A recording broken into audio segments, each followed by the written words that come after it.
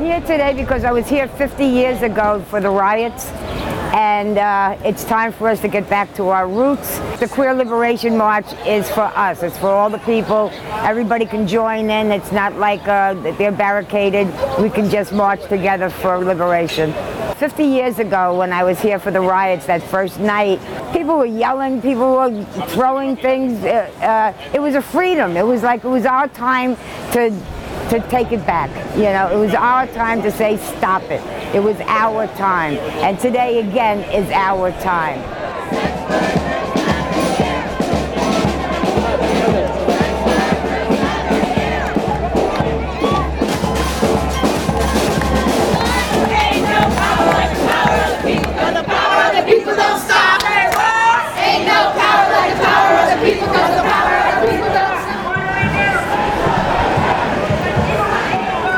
The original march was about resistance and standing up, and the other parade, which I helped found, has become corporate and lost a lot of its soul, I think.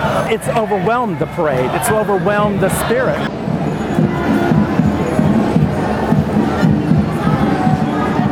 When Lynchburgs are under attack, what do we do? Stand up, fight back! What do we do? Stand up, fight back! What do we do? Stand up, fight back! When queer folks are under attack, what do we do? Stand up, fight back!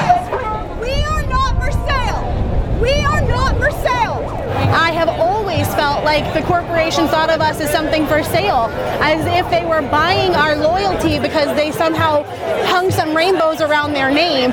And to me, it did not validate actual support unless they were willing to put their money where their mouth is, support politicians who are changing laws, create infrastructure, change the system. I'm out and queer, I'm an activist, I'm a journalist, and I've been involved in the queer liberation movement for 40 years.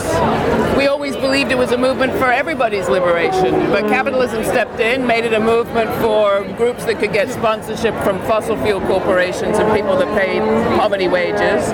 And this is the first year we say no, enough of that. We're having our own march, and a march that's really about queer liberation, not pink-washed capitalism.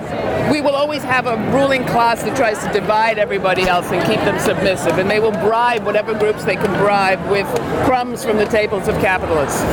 What we're saying is we refuse to be bought off with your rainbow flag. We refuse to be pink-washed out of history. We are part of the history of liberation. We are not just pawns in the history of capitalism. People like Colgate and all of those other big brands don't give a fuck about our community. All they want to do is capitalize off of our community. We still need to fight back. Yes, we've made progress, but we need to make more progress. For me, white privilege is not my biggest issue.